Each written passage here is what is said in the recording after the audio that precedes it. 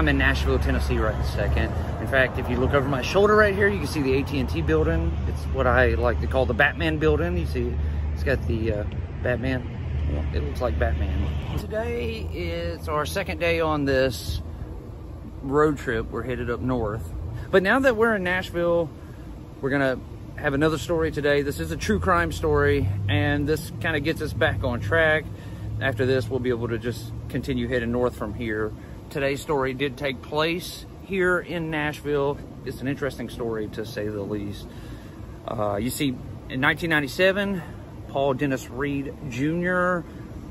went on a murderous crime spree through Nashville. He would go on to be Nashville's most notorious serial killer, but he did it only by hitting fast food restaurants. At the time, the media dubbed him the fast food killer.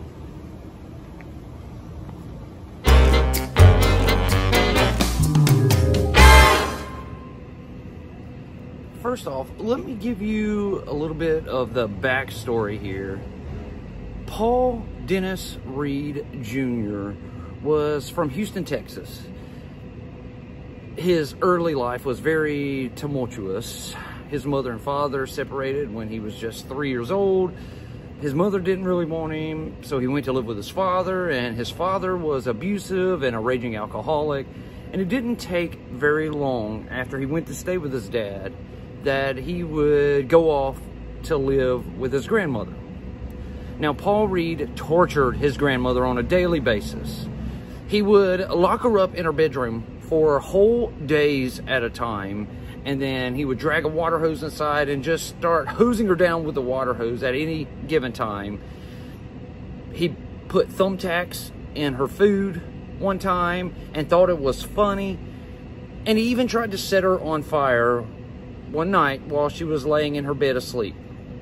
In 1984, the year I was born, Paul Reid commits several armed robberies. One at a hardware store, and then several restaurants in the Houston area.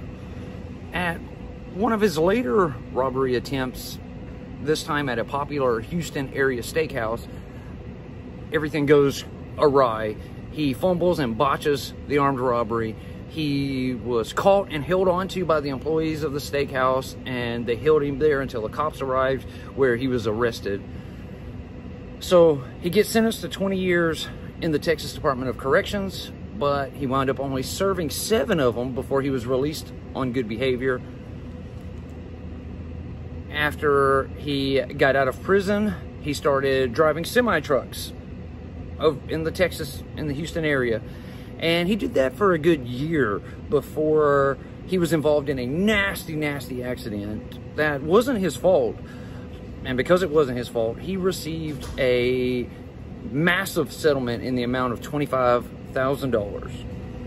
Paul Reid, he didn't use the settlement money to go buy a fancy new car or fancy new clothes or a house or even a new semi-truck to drive around. No, he spent all of the $25,000 on plastic surgery. Paul now wanted to go after a lifelong dream of his, and he did not like some of his features, his facial features and stuff. His lifelong dream was to become a famous country music sensation, to make it big and be rich and everyone love him. I bet it all good, run a bad luck 7 come 11. She could be mine, love to be a lady. I'm gonna find love coming on the bottom line. And then he hits the road traveling from Houston, Texas to right here in Nashville. Obviously, because Nashville is the country music capital, he thought it best that he come here to start his country music career. When he first arrived, he knew it was going to be difficult getting his foot in the door, so he took a job right here at Shoney's, working as a dishwasher. By day, he would come here and work at the Shoney's, and then in the evenings, he would go around to all the country western bars, all the open mic nights, all the karaoke bars, and he would go anywhere where he could play in front of people. But it didn't take long, though. Paul became increasingly frustrated because his open mic night and karaoke performances never really drew any attention. There were never any talent scouts in the audience like he had heard and seen on TV. And sometimes he played for like only 1 or 2 people, and those were probably like the bar regulars, the people who were going to be there no matter what was going on. When he came to that realization, though, well, old habits die hard. Paul Reid decided to knock off a few restaurants here in the Nashville area to put a wad of cash in his pocket, but this time it was going to be different. This time he was going to learn from the mistakes he made in Houston, Texas, and then he spent the 7 years in prison thinking about it. On February the 16th of 1997, at about 8 a.m., Paul Reid pulled up right here outside of this Captain D's restaurant.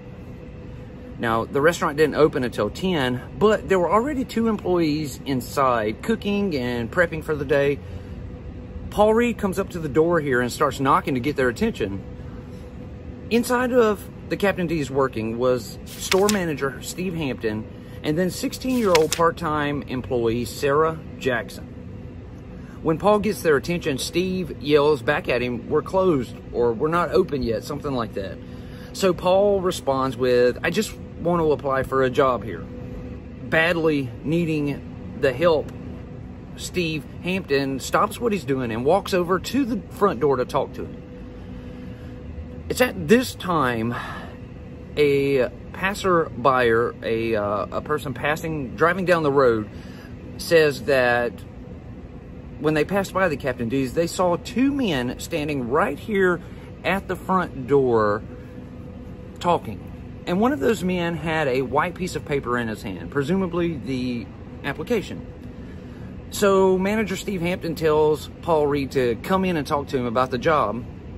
As soon as Paul Reid gets in the door, he pulls a gun from the back of his pants and holds Steve and Sarah up. He forces Steve and Sarah to walk to the back to the store's walk-in cooler. Paul has both of them laid down, face down on the floor of the cooler, and then for seemingly no reason at all, Paul Reid shoots both of them, execution style, right in the back of the head. He knew they were going to die before he even entered the Captain D's that morning. He had it all planned out. It's horrible. After Paul has shot and killed Steve Hampton and Sarah Jackson, he knows that there's a good hour before the restaurant opens, so he took his time and he cleaned out the safe, he cleaned out all the cash register tills, he went into Steve's pockets and took his wallet, and then he even dug through Sarah's purse to see if she had any money. And then, before he left the building, Paul went back to the office, to Steve's office, and he grabs the security tape out of the VCR. We didn't have DVDs or digital back then, so all the security cameras inside of buildings, they all recorded to VHS tapes, and they could either keep those tapes or they would rewrite. And obviously Paul knew this, so he goes and he grabs that VHS tape out and takes it with him so no one could see that he was there.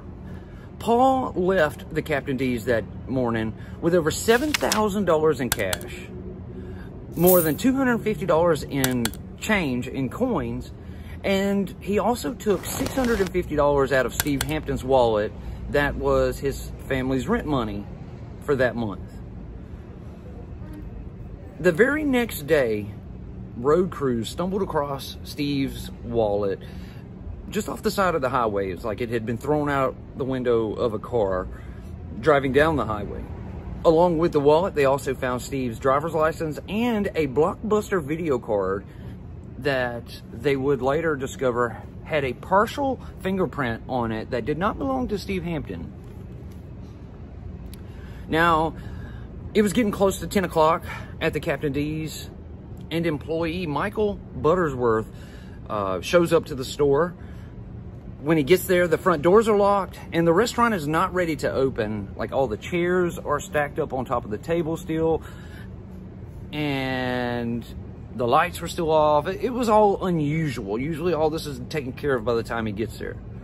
So another hour passes. By 11 o'clock, there's customers coming through the drive-thru that their place is not open, obviously, so they're having to leave. Michael Buttersworth, he just feels like something's wrong. So he walks over to the nearby Waffle House and he calls the police.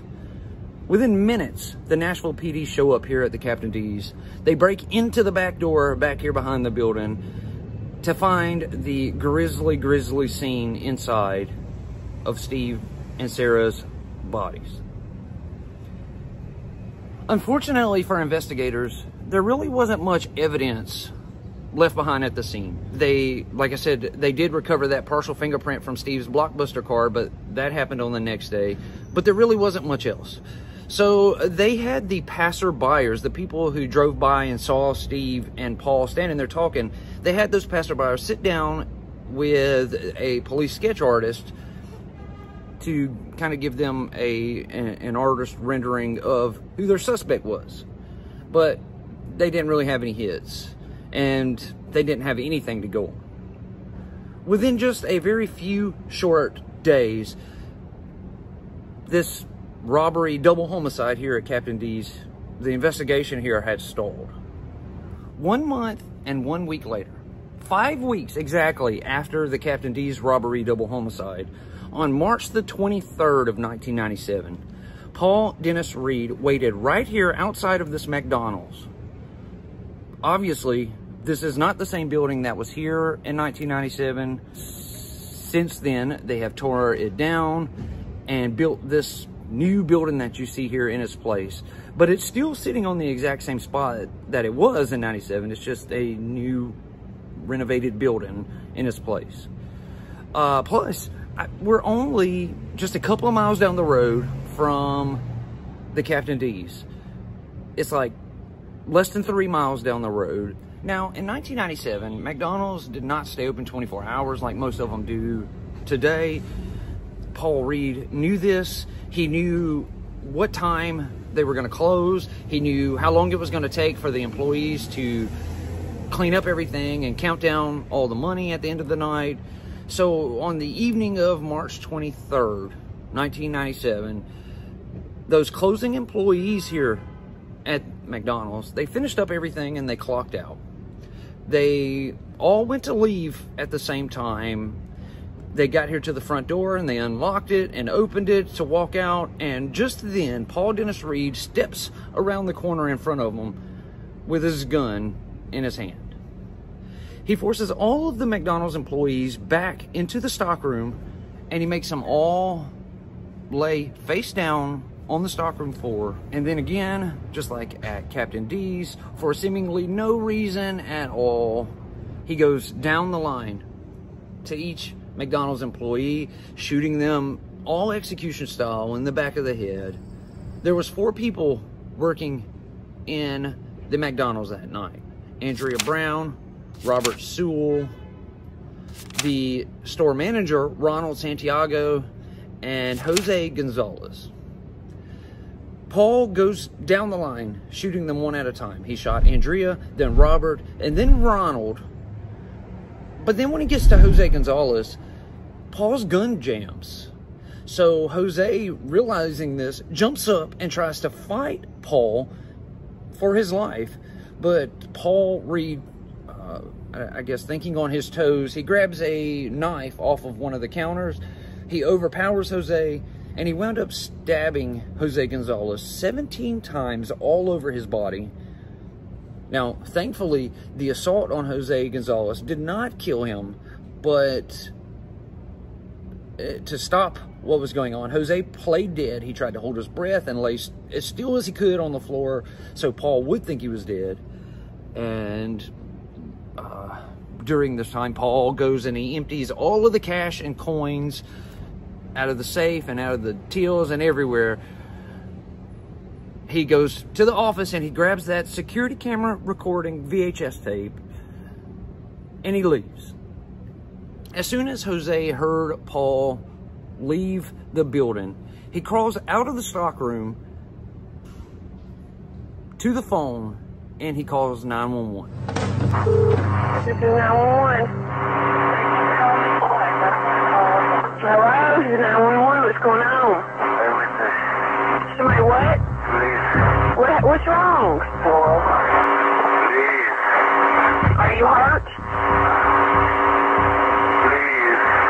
Do you need an ambulance? Again, within minutes, the Nashville police show up with first responders. Jose Gonzalez is rushed to Vanderbilt University Hospital, and he goes directly into surgery where doctors and surgeons worked all night long to save his life. Jose Gonzalez wound up surviving his attack by Paul Dennis Reid, and then he would even go on to testify against him later on at his trial, which we're going to come back to in a little bit. At this robbery of the McDonald's, Paul Reid made off with about $2,300, mostly all in coins. But again, for detectives, there really wasn't much evidence left behind. There were 6 empty shell casings, but none of them had fingerprints or anything on them.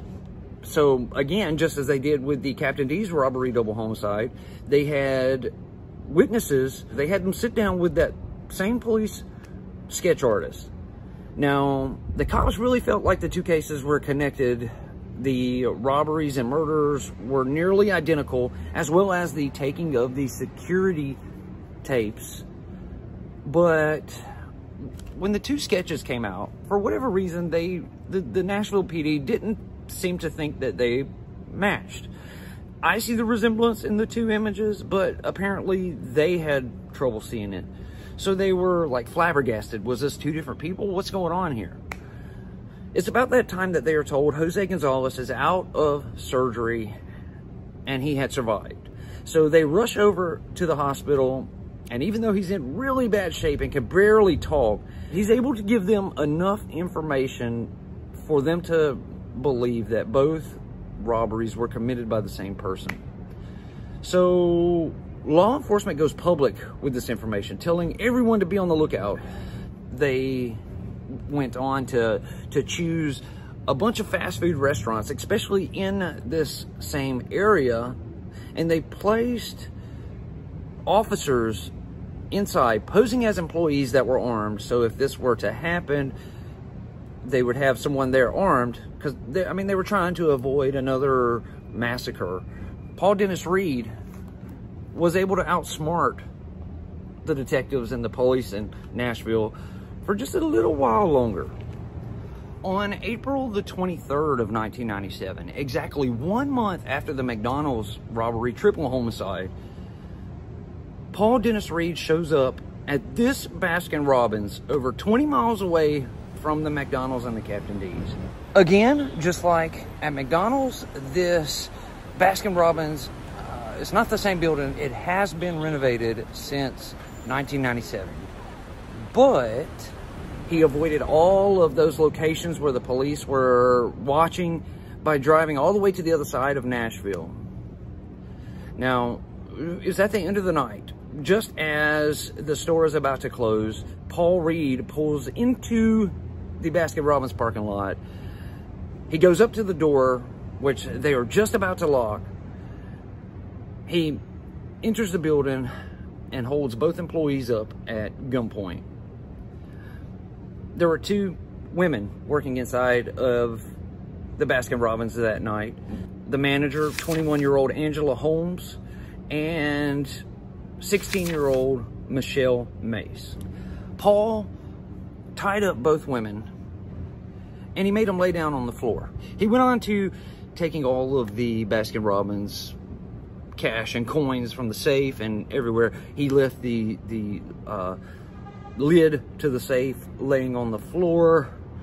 He goes to the office and he grabs a security camera, VHS, and he prepares to leave. Now, obviously, he's already changed up his routine by not executing the women before he emptied the place of all its money. He then grabbed both women, took them out the front door, threw them in the trunk of his car with their hands tied behind their back, and he speeds off out of the parking lot.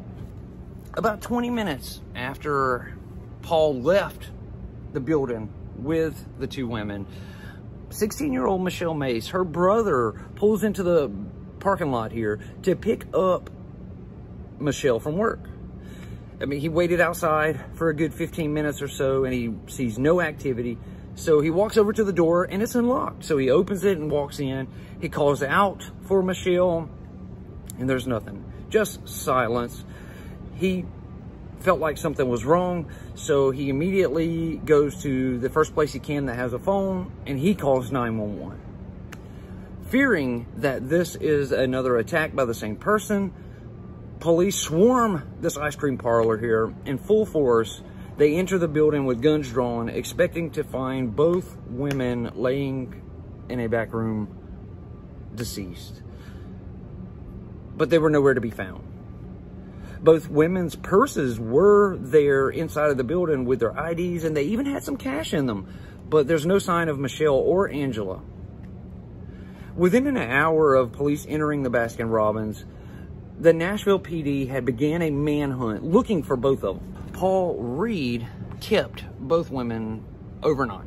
He drove them from the Baskin-Robbins about a mile away, right here to Dunbar Cave State Park. And he spent the night here at the park with both women, torturing and sexually assaulting both of the women, 21-year-old Angela Holmes and then 16-year-old Michelle Mays. Then once Paul Reid had decided that he was done with them, he stabs them both to death, and then he slit their throat, just to make sure neither one of them survived like Jose Gonzalez did at McDonald's. The next day, I mean, the sun had just come up. It was like 7 a.m. A man walking in this park, he was walking his dog. He stumbles across the gruesome scene. Both women were still laying there where they had been tortured and killed, with their hands still tied behind their backs, with their own Baskin-Robbins aprons. It's wild. But they were left right next to the river, just exposed out in the open. It was, I mean, it's really horrible to even think about what those two women went through that night. Once again, though, there isn't really any usable evidence left behind at either the Baskin-Robbins building or Dunbar Cave State Park, where they found the bodies. The police are kind of left defeated by it all. I mean, they're extremely worried for the safety of the public, and there just isn't anything they can really do to stop this guy. Paul Reid had obviously mastered the art of being a serial killer and a thief. On June 1st of 1997, just 1 week after the Baskin-Robbins robbery double homicide, a man named Mitch Roberts is at his home with his family when he gets a knock at the front door. It's Paul Dennis Reid. You see, Mitch Roberts, he's the manager of the Shawnees in Nashville, where Reid was working as a dishwasher. And then 1 week after Paul Reid robbed the Captain D's, Mitch Roberts fired Paul Reid from the Shawnees because he got caught stealing tips. And then when he got questioned about it, he got mad and he like started throwing chairs, and it was a big mess. It caused a really big scene. Well, now Paul Reid is at Mitch's home begging for his job back. Mitch tells Paul that he can't hire him back. What he had done, like, it was too serious for him to be able to hire him back. So Mitch starts walking Paul back to his car as they were speaking. And once they got to Paul's car, he reaches inside, he pulls out a knife, holds it up to Mitch. He then pulls out a set of handcuffs and tells Mitch to put them on. He tells him that they are going to take a ride over to the Shawnees building to empty out the safe. In the blink of an eye, Mitch just like turns around and hightails it away from him, running back towards his house. Mitch slams the door on Paul, and then he starts yelling to his wife, "Grab the gun, grab the gun." And this seemed to work because Paul turned around and started headed back to his car. Now, Mitch really didn't have a gun. He was just screaming it. It just came to the top of his head, you know, to scream that, to try and hopefully get away from Paul. But Paul hurries back to his car and he speeds away from Mitch's house. Mitch and his family quickly call the police. It only takes a few minutes for the sheriffs to show up here at his home. Mitch tells them the whole story and how he threatened them and blah, blah, blah. Mitch tells them that he believes this guy is the serial killer that they've been looking for. And then Mitch drops a bombshell on them. Mitch tells them that at the time all of this happened, his son was making a home video. He was filming when it all went down, when he opened the door, and they have Paul Reid on video. The detectives that are working all of the Paul Reid murders, they're quickly called in, and just as they arrive to Mitch's home, unbelievably, Mitch Roberts' phone rings. Incredibly, it was Paul Reid on the phone. He was calling Mitch to apologize. He says he's sorry for what happened, that he is stressed out because he got fired and his bills were due. He was basically trying to make Mitch feel bad for him so that he wouldn't call the police. But Mitch had already done it. By this time, the police had already looked at the video Mitch's son had done, and they had already compared the image to the artist renderings, and they believed that this was their guy. So they have Mitch try to be nice to him and play along with him.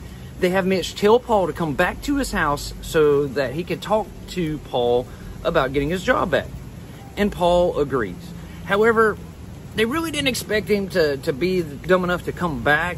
I mean, after all, this is the suspect that has now killed 7 people without leaving any evidence behind.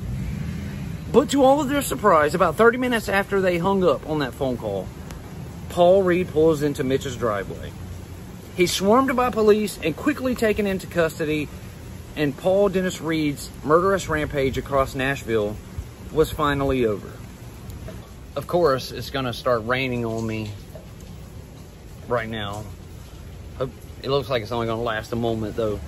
Now, they couldn't just book him for the murders without getting all their ducks in a row. So they booked him in for assault, the assault on Mitch Roberts. They go back to the lone survivor of Paul Reid's attacks, Jose Gonzalez.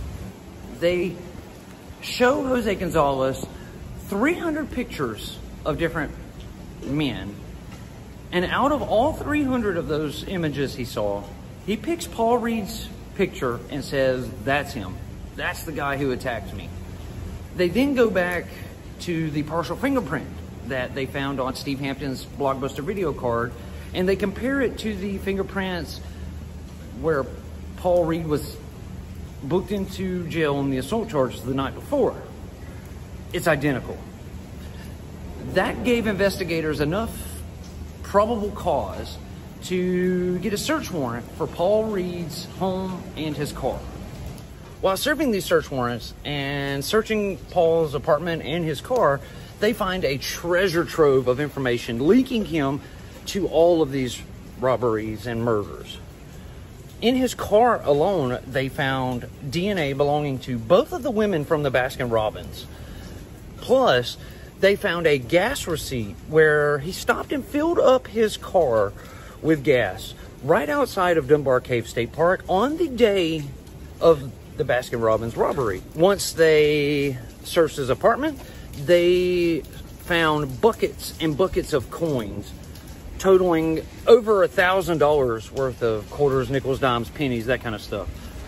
They find a pair of white tennis shoes that had some blood spots on them that belonged to all 7 victims. They were able to test the DNA on the blood, and it came back to all 7 victims. Now, Paul Reid, he's already in jail for that Mitch Roberts attack, but now they have enough evidence. It's time to bring him in for questioning. Investigators interrogated Paul Reid for over 8 hours. Reid emphatically denied that he had anything to do with the murders. I did not commit these nefarious homicides. Now, you can believe otherwise. You can believe with the district attorney. But I did not commit these nefarious homicides. And you shouldn't be friends. And if I'm the killer and I'm the murderer and I'm the one who's going to execute you, I guess you really shouldn't be my friend either, because it's not right. I'm just trying to say that I just don't want you to be biased. I'm still a human being. You said if I am the killer. What exactly does that mean? I mean, what? Well, maybe I can rephrase it another way. Let's say that, let's say I am the killer. I don't want you to just hate me. I still want you to be able to socialize. No, sir. No, sir. I think to a degree you're messing with us. No, sir. I'm not trying to play I wish you wouldn't have said that, because I don't want to tarnish our relationship. Even after being presented with all the evidence that they had collected against him, he did not budge. He stuck with the story, and he had nothing to do with it.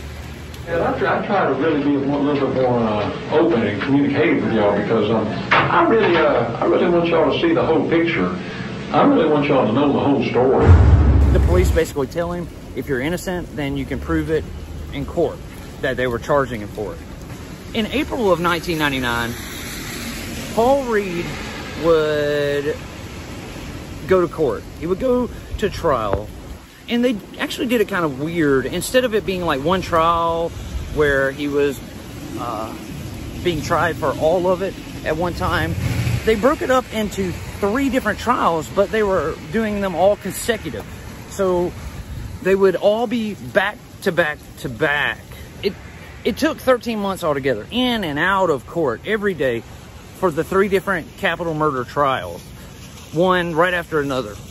First was the Captain D's murder, then he was tried for the Baskin-Robbins murders, and finally the McDonald's murders, where bravely Jose Gonzalez, the lone survivor of the attacks, testified against Paul Reid, and he provided some pretty serious testimony that swayed the jury for sure. At all 3 of the trials, Reid's defense attorneys argued that his childhood that was so tumultuous, along with having been hit in the head many times throughout his life, has caused him to have CTE. Like, you know, this concussions, football players and wrestlers get it a lot. Chris Benoit, the first person that comes to mind. Basically, they were trying to say he wasn't culpable for any of the murders because of CTE. No one bought it. Paul Dennis Reid Jr. was convicted of 7 counts of first-degree murder and 1 count of attempted murder. And for his troubles, he was sentenced to 7 death sentences, earning Paul Reid the award of having the most death sentences ever handed down to a single person. You have been found guilty of first-degree premeditated murder in counts 1, 2, and 3. Paul Reid sat on death row at Tennessee's Morgan County Correctional Complex as inmate number 303893. While on death row awaiting his execution, Paul Reid's family kept arguing in court that since Paul was mentally unstable, he did not deserve to die. As a result of his family's attempts to spare his life, the state kept postponing his executions several times, over and over again, including one time in 2003 where they ordered a stay of execution just hours before his execution. I mean, he was all ready to be executed, and then at the last second, he was sent back to his cell. After that stay of execution, Paul Reid wrote a letter to the court telling them that he did not want any appeals. He did not want any more stays of execution, regardless of what his family said. He wanted to get it over with. Paul sat on Tennessee's death row from the time of his convictions in 1999 all the way up until 2013, where he would spend 2 weeks at Nashville General Hospital for having breathing issues. He ultimately passed away from complications due to pneumonia, not from a state execution. His death pleased some and disappointed some. Some people just were ready for it to be over. Some people wanted to see him face, to get justice. But whether he died by the state or he died on his own, the results they're still the same. Paul Dennis Reid is suspected of another triple homicide robbery that happened in Houston, Texas, before Paul ever came to Nashville. There was a bowling alley in Houston that was robbed at gunpoint. All 3 employees were shot and killed execution style in the back of their head. All of the cash and all of the coins were taken from the bowling alley, along with the security camera tapes. Plus, it was discovered that Paul Dennis Reid lived only about 10 miles away from that bowling alley at the time of the robberies and murders. It does certainly fit Paul Reid's MO. It sounds just like his robberies and murders in Nashville. The only problem with the whole thing is police arrested another man for those murders. All of the evidence against him was circumstantial, but he was still convicted of those murders and was sent to death row in Texas for that crime.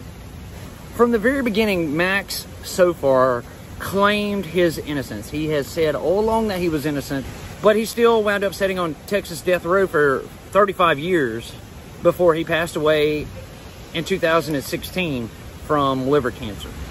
The majority of people believe that Max was innocent of that crime, that this was a Paul Dennis Reid committed offense. Now both guys are dead. There's no way to tell. As you can see behind me, it's pouring rain. I'm getting out of here. I'm going to get in the car because we're going to get heading north and I can get out of this rain. I'm going to have to pull over somewhere and change clothes now because I'm soaked. That's going to do it today on serial killer Paul Dennis Reid Jr., the fast food killer from here in Nashville, Tennessee. Tomorrow's video is probably not going to be a true crime story. It's going to more than likely be like a museum type video, but if that's not your thing, then you can skip past it and come back another day. That's cool. Thank you all so much for watching. I really appreciate it. If you're new here, go down, hit that subscribe button, then hit that notification bell so you get notified every time I upload a video. If you want to help support the channel, there's links in the description box below you can check out. Thank you all so much. I will see you again tomorrow from this road trip. It'll be our third day. Please, all of you, stay safe, stay healthy, and try to stay dry. I'm not.